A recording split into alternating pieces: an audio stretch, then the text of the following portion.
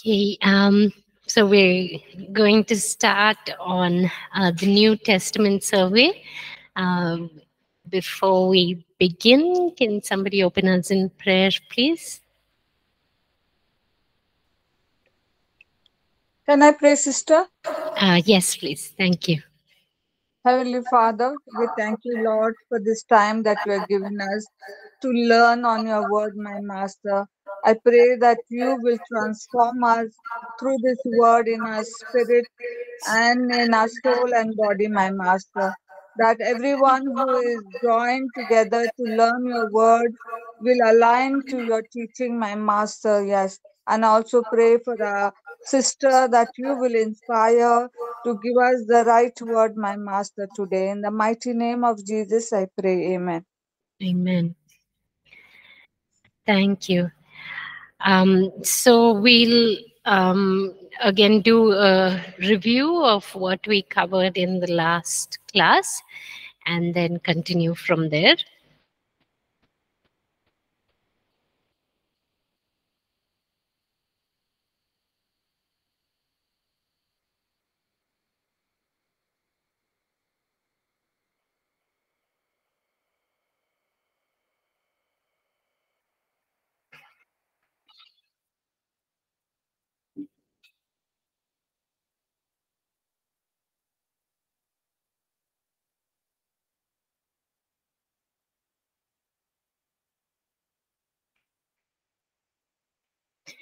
So we were looking at the intertestamental period, right? I think, did we cover this in the last class? I think we did.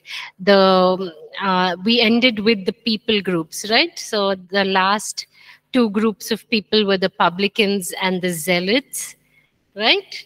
We did that in the last class. Okay. So these were the two people groups that are mentioned in the New Testament.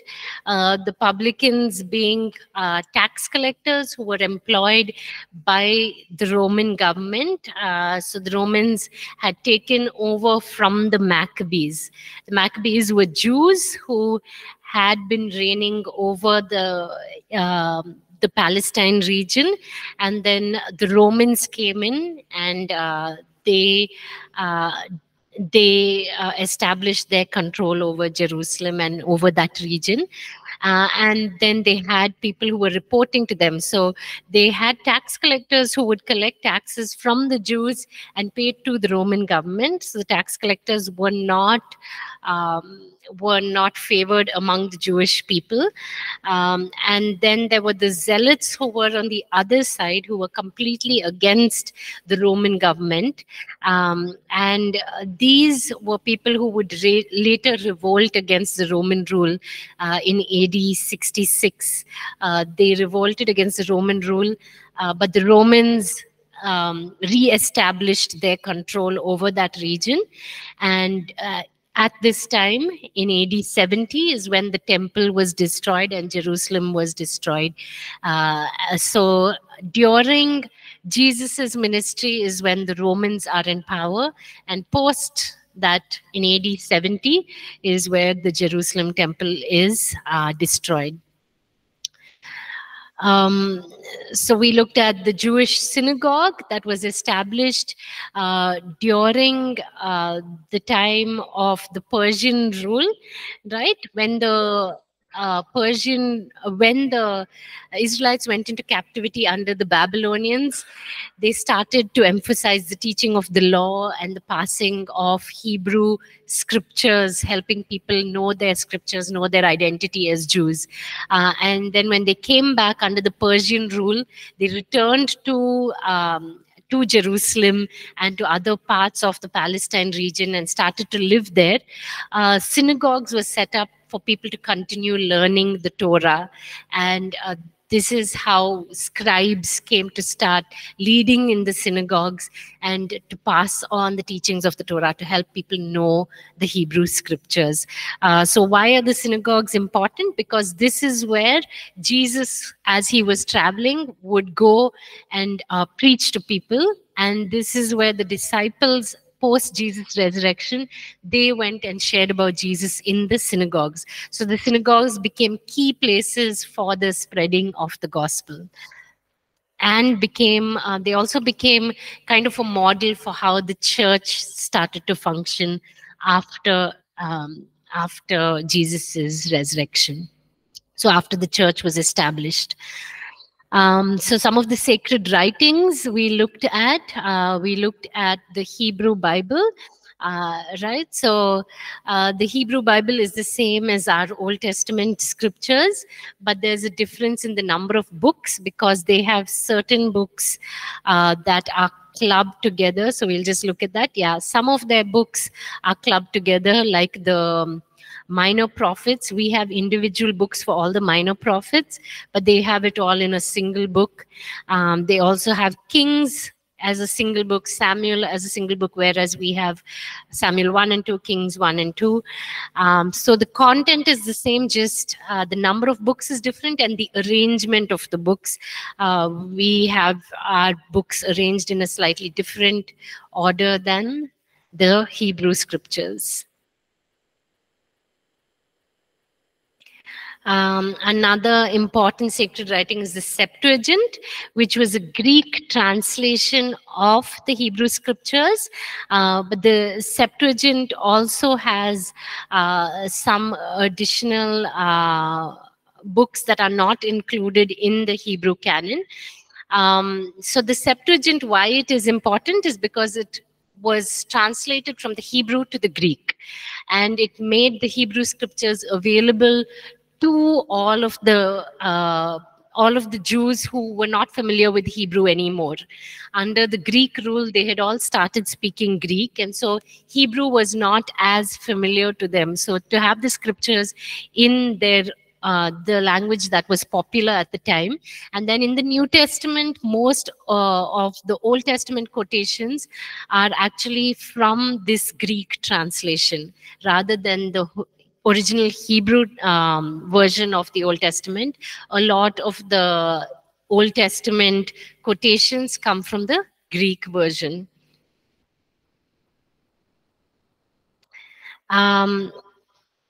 We started looking at the gospel. So gospel means good news. And so the coming of Jesus was viewed as good news because it's a fulfillment of the Old Testament hopes of the people of Israel for a deliverer, for a Messiah to come and save the people of Israel from bondage under different rulers who had ruled over them for so many hundreds of years.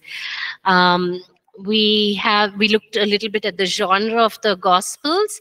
So they are historical in that they are reliable records of what has been written, what actually took place. They're narrative because they tell a story. It's not an imaginary story, but it's based on history, and it uses people and places and different settings to communicate what happened in Jesus's time. They are theological. Each of them has a important message that they want to communicate to the people of that time, their audience, right? There was a specific message they wanted to communicate.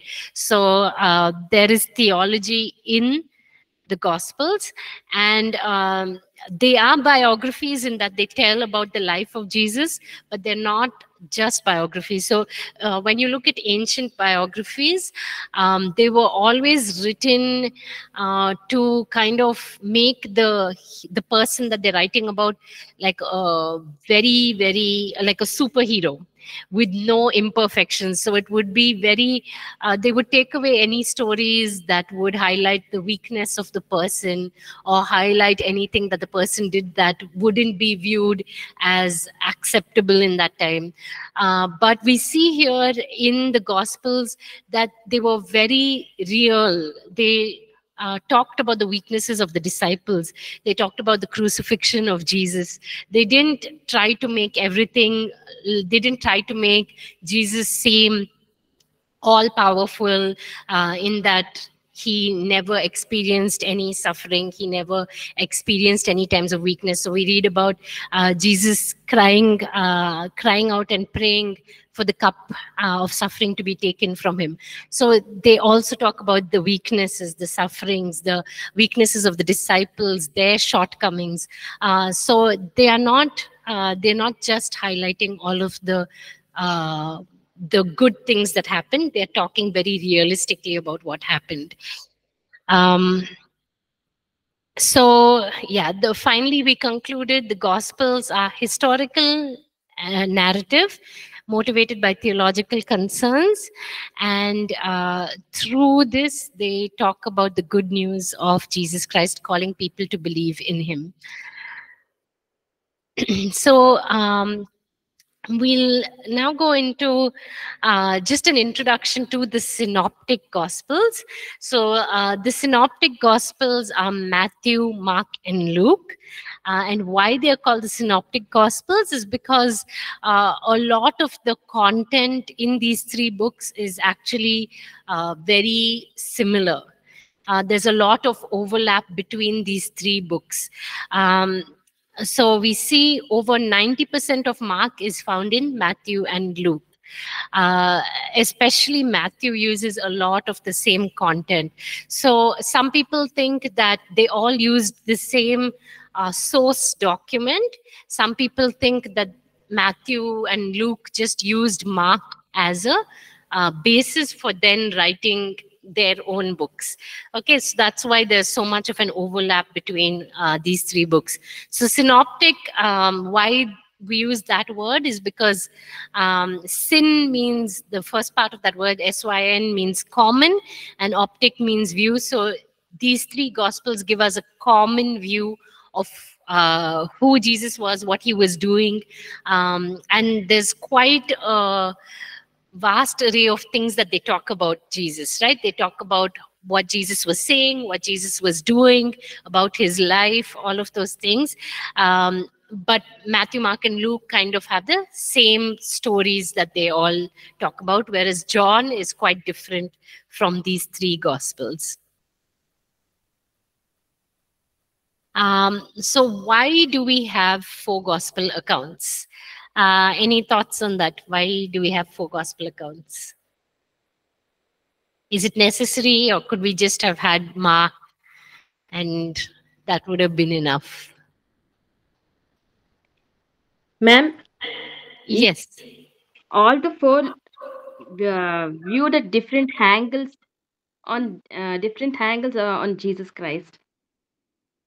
Their views in different angles.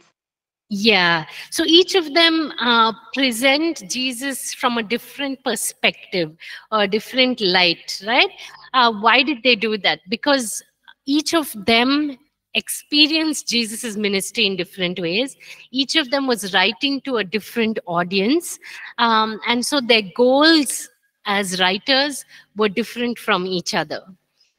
So we see here Matthew talks about Jesus as the Messiah, the Jewish Messiah. So we'll see a lot in Matthew about how Old Testament prophecies were fulfilled.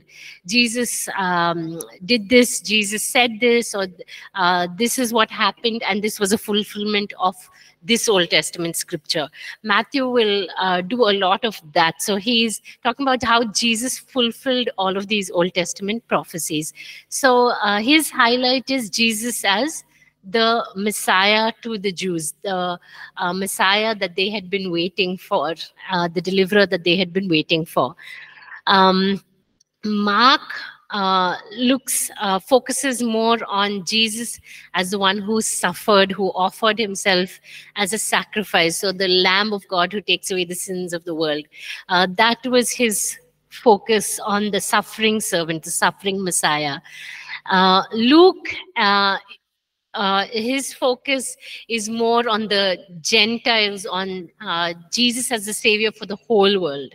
Whereas Matthew is focusing on the Jews. He also does definitely address Gentiles, but his general message is to the Jews. Luke, on the other hand, is the savior for all nations, the savior for all people. So that is the difference in perspective. And John talks about Jesus as that eternal word who became flesh, right?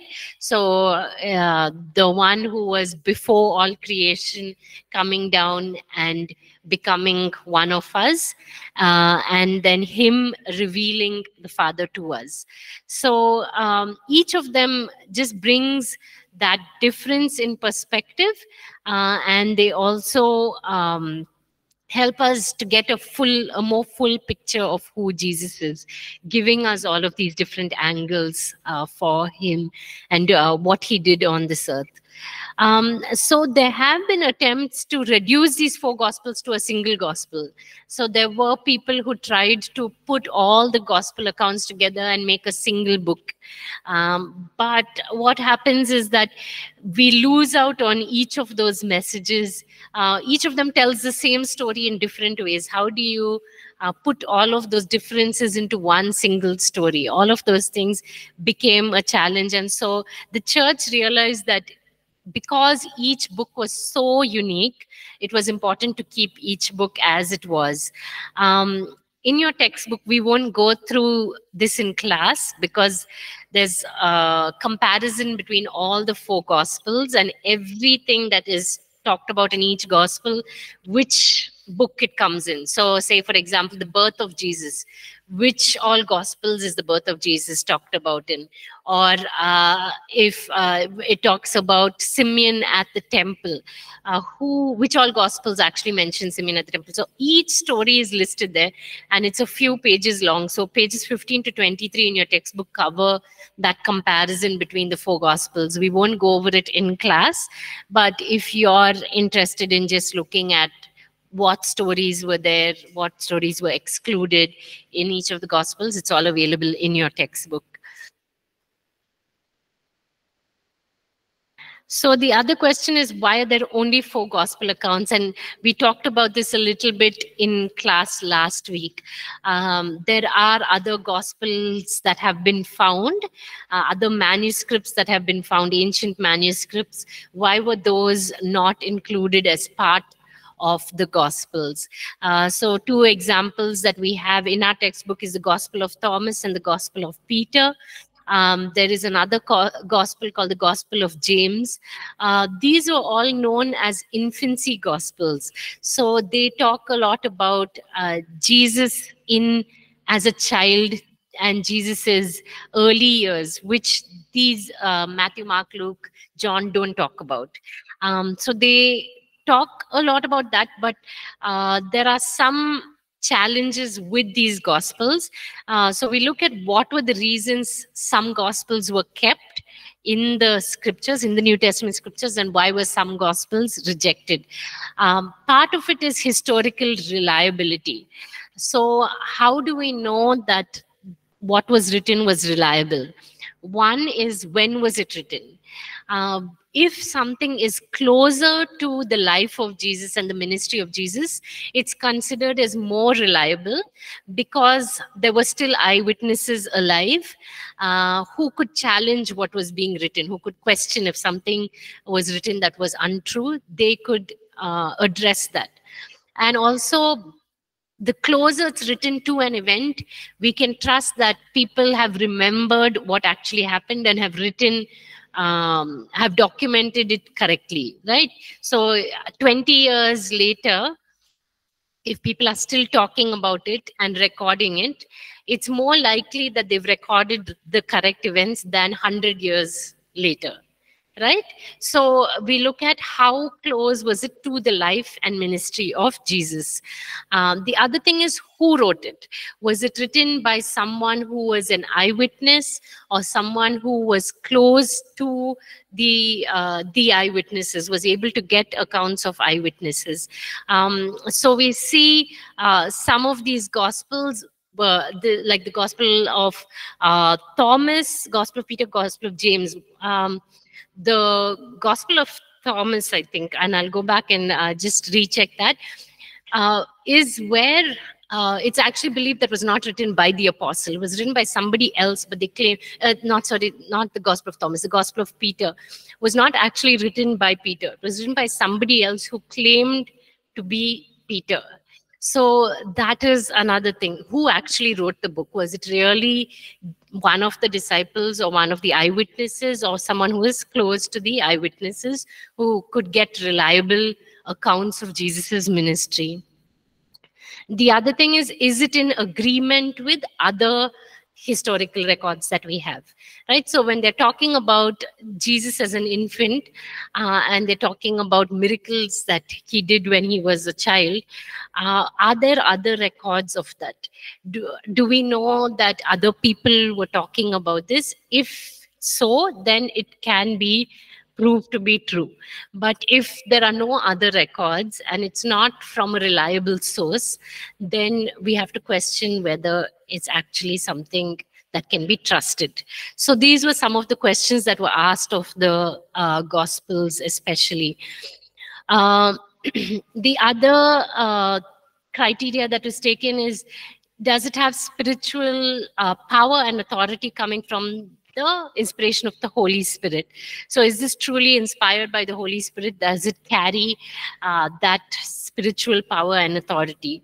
And then the third thing is orthodoxy. So this was a big thing that was important to the church. They were trying to preserve the doctrine of the church, right? So whatever is being said has to be in line with scriptural teaching. There was a lot of heresies that were going around, a lot of wrong teaching. We see that right in the letters of Paul and Peter, where they are addressing wrong teaching that was going around in the church. So there were also books that were being written by these other groups of people, like, for example, the Gnostics. So the Gnostics were a group of people who claimed that there was special spiritual revelation that they had received that gave them knowledge about things that were outside of what is in the Bible. So they had certain books that were written in the Gnostic Gospels.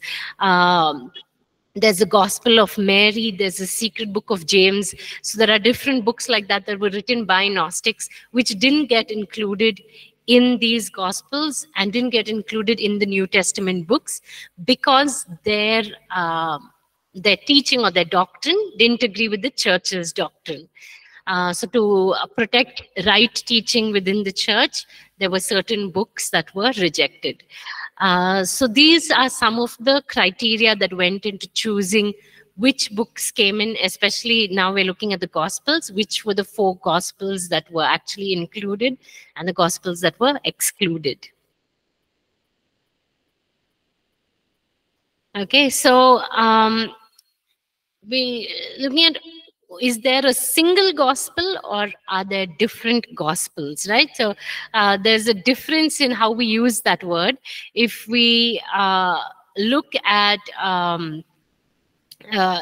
the scriptures, Galatians 1:6, if someone can read that for us.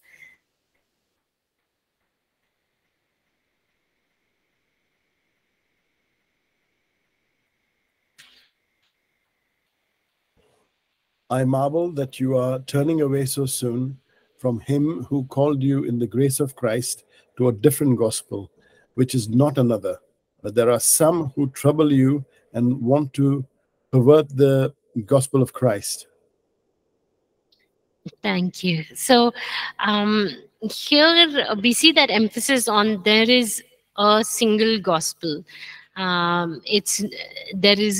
aren't multiple gospels. There aren't multiple messages of salvation that can be accepted. There's one single gospel, and that gospel had to do with the death, the burial, and the resurrection of Jesus. That in that was the salvation of all people. So why we say Gospels is more in reference to those 4 books. It's not about the message The message is a single message, which is the gospel, the good news of Jesus. But the 4 gospels are 4 accounts of that good news. So there are different ways in which the good news is described. It's called the gospel of grace, to talk about we are saved by grace and not by works, right? So to differentiate between the new covenant and the old covenant. So the gospel of grace, the gospel of Christ is Jesus, the good news of Jesus being the salvation for all people. The gospel of the kingdom, which is the good news of being invited to be part of God's kingdom.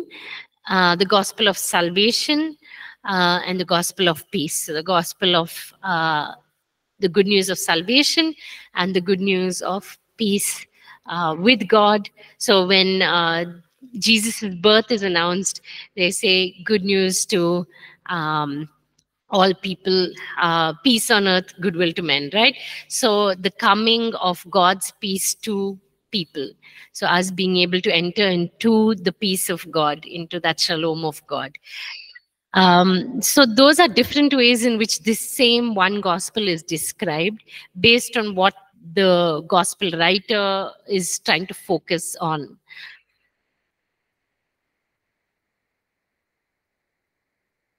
Okay, so with that, we've finished our introduction to the Gospels. We look at the Gospel according to Matthew. We now start to look at the different books in the New Testament, beginning with Matthew and then going into the rest of the New Testament. So we obviously don't have time to go into full detail into each book. So we'll do kind of like an introductory or an overall picture of the book, understand its background, understand what was its main message, and some of the things that the writer was trying to communicate, or what was being taught through that specific book in the New Testament. So Matthew, the background, we see in the Old Testament was constantly pointing to somebody who would come as a deliverer for the people of Israel. And what the Old Testament said about that deliverer, about that Messiah, was that he would be from the line of David and that he would bring restoration to the people. So the people had obviously fallen from that place of divine blessing that they had, right? They had entered into the promised land. They had then been captured. They'd gone into exile.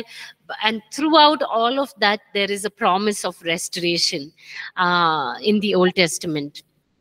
Then after the Old Testament and before the New Testament, there is a renewed anticipation. So we talked about this in those 400 years from Malachi to Matthew, that there were different rulers who came in who were ruling over that region in which the people of Israel were living. And so in this time, there is more an increased desire for somebody to come to save them from the oppression that they were facing under all of these different rulers. So they viewed the Messiah as someone who would deliver them from their oppressors, who would defeat their enemies, who would establish his throne in Jerusalem and from Jerusalem reign over the whole earth, who would conquer the temple, and who in doing all of that they would see signs and wonders accompanying that person's work there, whatever they were coming to do to deliver the people. But it was viewed very much as a political savior, like someone who would save them politically and who would reign over them as a king, as a physical ruler in Jerusalem. So obviously Jesus didn't come in the way they expected, right?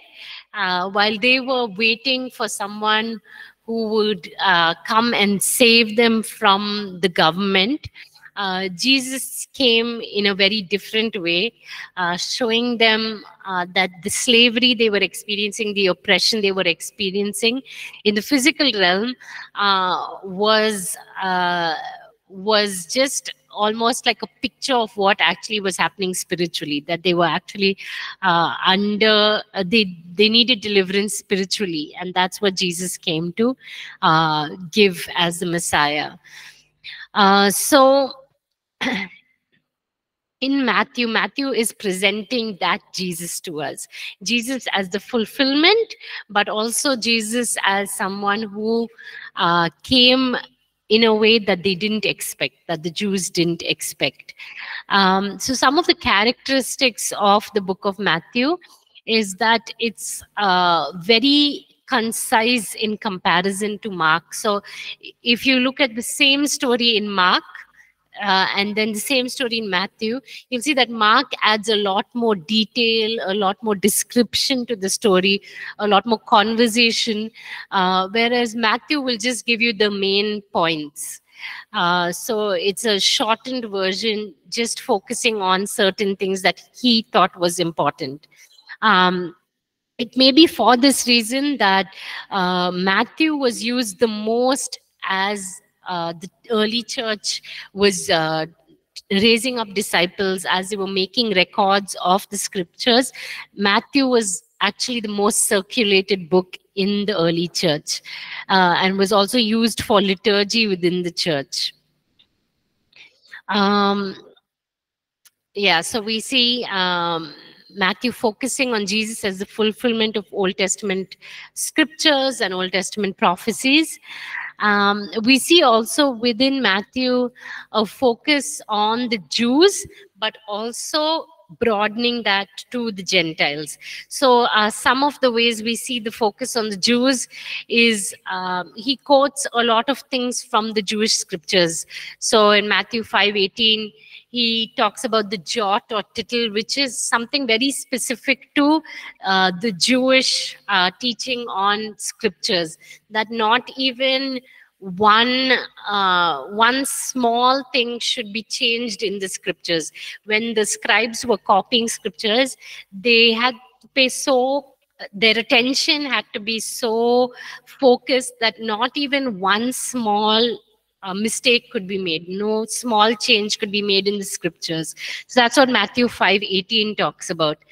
Matthew 23:2 talks about the seat of Moses. So these were all things that were very familiar to the Jews. So if someone from an outside the Jewish faith would not know about these things. So that's why we see that Matthew was specifically talking to the Jews, presenting Jesus as the Messiah to the Jews. Matthew 15:24 talks about the lost sheep of Israel. And then even in the genealogy, the way Matthew writes the genealogy is in a rabbinic style.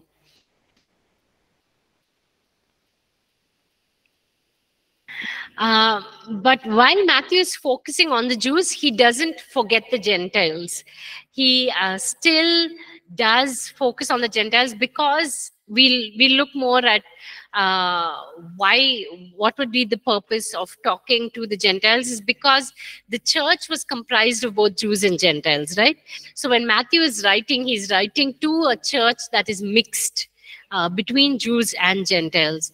However, his audience is primarily Jewish, and so his focus is primarily on the Jews, but he will definitely include the Gentiles in his message. So he talks about in Matthew 2:2 about the wise men coming in. So the wise men were from, the Magi were from a Gentile background, right? So he includes Gentiles in the birth narrative of Jesus. He also talks about Jesus going to Egypt as a child. So that's in Matthew 2:13, talking about going to a Gentile land. And then Matthew 28:19, the commission for the gospel to be taken to all nations, right? Not only to the Jews, so taking it even to the Gentiles.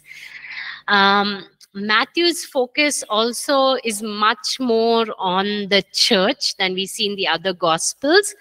Only Matthew uses this word ecclesia and we see that Matthew 16:18 and 18:17. And then he talks about it a little more. Matthew 18:20, he talks about 2 or 3 gathered in the name of Christ. Matthew 28:19, he talks about teaching and baptizing new disciples. So he is concerned about the church. We see that focus in Matthew. A lot of people have questioned whether, if you see Matthew 16:18, let's just open that up, Matthew 16:18.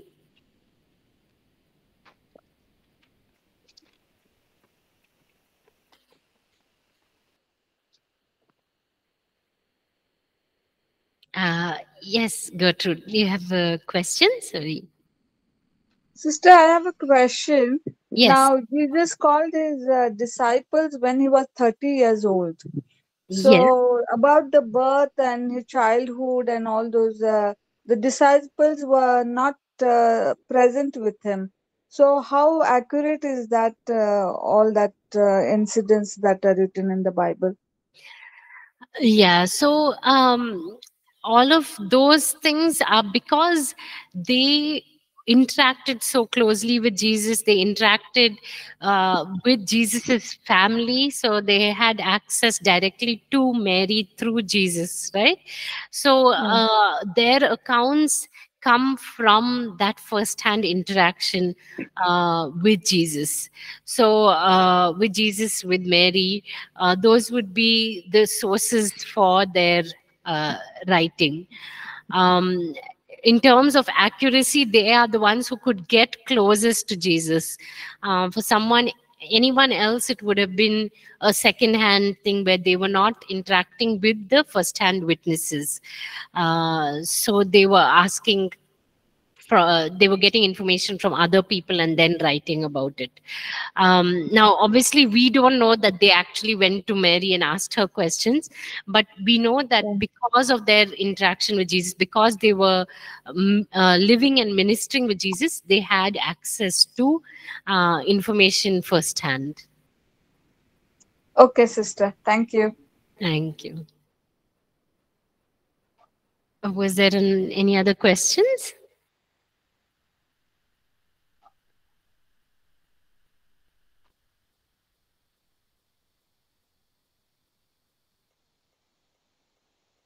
Okay.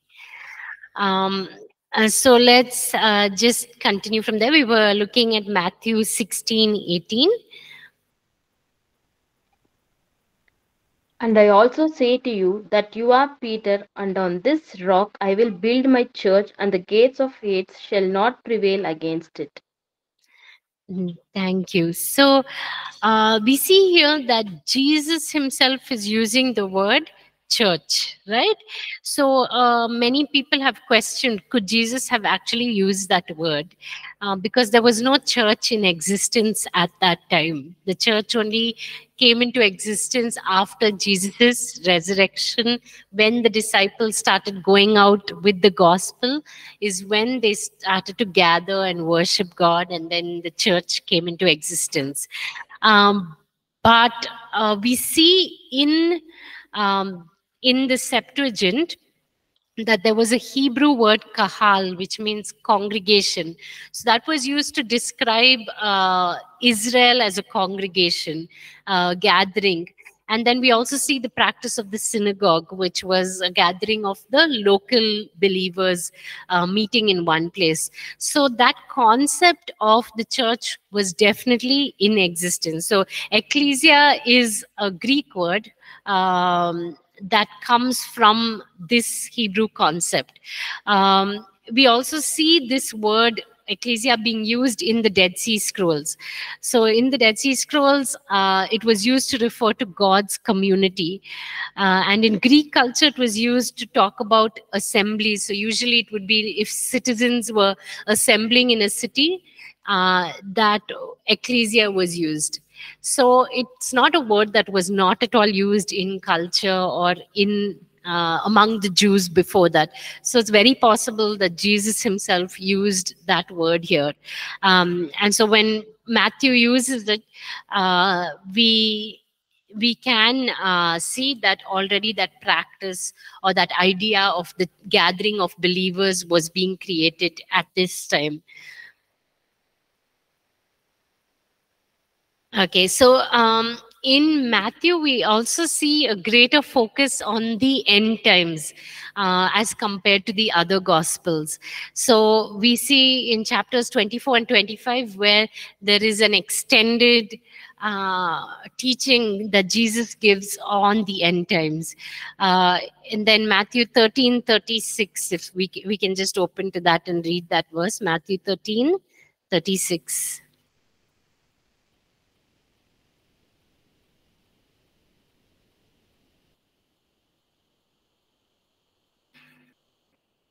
Then Jesus sent the multitude away and went into the house. And his disciples came to him, saying, "Explain to us the parable of the tares of the field." Okay, thank you. So if we go on, if you can read verse 39 onwards, please, brother.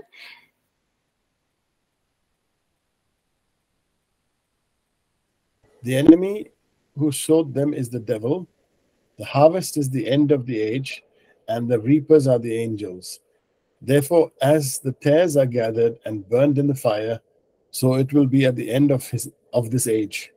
The Son of Man will send out his angels, and they will gather out of his kingdom all things that offend and those who practice lawlessness, and will cast them into the furnace of fire. There will be wailing, gnashing of teeth. Then the righteous will shine forth as the sun in the kingdom of the Father. He who has ears to hear, let him hear. Thank you. So we see here a parable that is pointing to the end of the age, right? So talking about judgment, about the final destiny of every human being, post-judgment, where will the soul of a person be? So talking about all of that, we see Matthew focusing on it much more. We see also the parable of the 10 virgins in Matthew 25. We see the parable of the talents also in Matthew 25, talking about those end times that isn't as much in focus in the other Gospels. So with that, we just come to the end of some of the the unique features of Matthew's gospel. We'll just quickly look at authorship and then we can close. Sorry, I'm just gonna get a sip of water.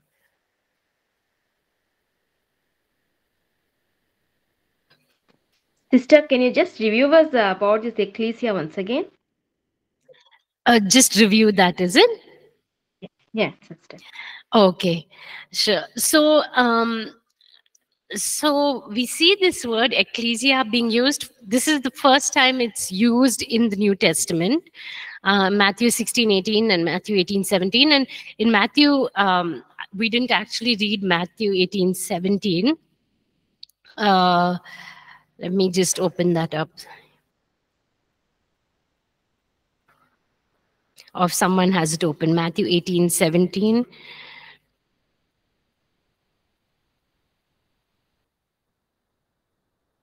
And if he refuses to hear them, tell it to the church. But if he refuses even to hear the church, let him be like you. Let him be to you like a heathen and a tax collector. Okay, thank you. So here in Matthew 18 is where it's more from a how do we respond to somebody who doesn't receive your witness, right? And this was also something that was attributed to Jesus, that Jesus said this. And Matthew 16:18 as well, Jesus said it. So the question is, how could Jesus have used the word ecclesia, used the word church, when there was no church at this time? right? The church only came into existence after Jesus' resurrection. So we look at the word itself being used in that cultural context. Was it a word that was known? Was it being used? And if so, how was it being used? So we see there is another Greek word kahal, which is congregation, and then there's also synagogue, which was a gathering. So that idea of the gathering of believers was already in existence. The Greek word kahal is actually used in the Septuagint, which is the Greek translation of the Old Testament. So the idea of believers gathering together existed already. We also see in the Dead Sea Scrolls that the word ecclesia, that word was used to refer to the community of God's people. So this word was being used in among people. It was also being used in Greek culture. So when there was an assembly of people, so citizens were coming together in the city, that assembly was also being called ecclesia. So it's not that this word was used for the first time only after believers started worshiping Jesus and came together, that they started using the word church. We are looking at historically, this word was already being used in other places. So it is very possible that Jesus used the word ecclesia in like how it's recorded in Matthew 16:18 and Matthew 18:17. Okay, sister. Thank you. Thank you. No problem. Thank you so much. Okay, so we've come to the end of class for today. I'll see you on Thursday. I actually will be traveling this week. So Thursday, I'll take the class online. I won't be here in person, but I'll take the class online. So we'll get that set up for all of you who are joining in person. Okay, thank you. Okay, sorry, Sanjay, you have a question? No, Pastor. I just wanted to share a thought, a short thought. So there's this person called J. Warner Wallace, who was a highly respected homicide detective and forensic expert. So when he studied the Synoptic Gospels and investigated the claims of the New Testament, he actually became a believer. In fact, he wrote a very popular book called Cold Case Christianity. And it only goes to show that God willfully had the Synoptic Gospels in the Bible for a reason. And so when this gentleman, who was a highly respected detective and forensic expert, studied the Gospels from the lens of a detective and forensic expert, he became a believer. So it only goes to show that God doesn't allow or cause things for no reason. Yes. I'll just probably share a link to this at the bottom. Thank you, Pastor. Sure. Thank you so much.